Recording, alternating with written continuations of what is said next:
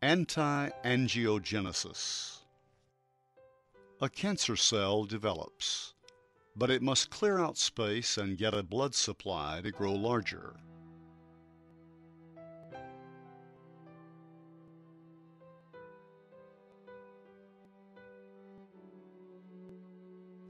The cancer cells begin to divide.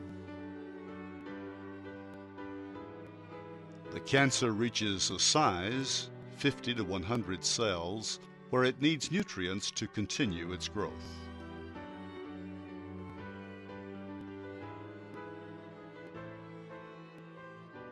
The cancer cells release angiogenesis factors.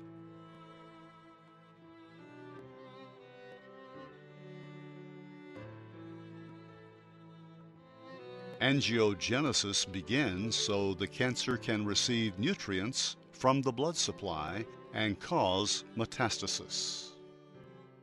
The formulation includes anti-angiogenic compounds. They help induce the production of natural anti-angiogenic proteins, angiostatin and endostatin.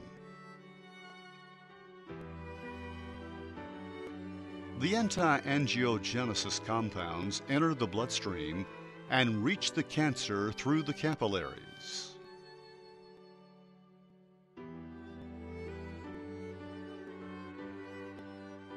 The angiogenesis process can be reversed using natural anti-angiogenic compounds.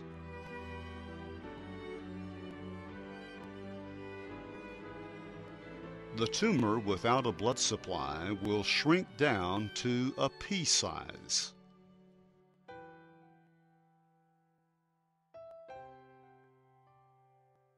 The cancer cells are now subject to attack by natural and now activated killer cells.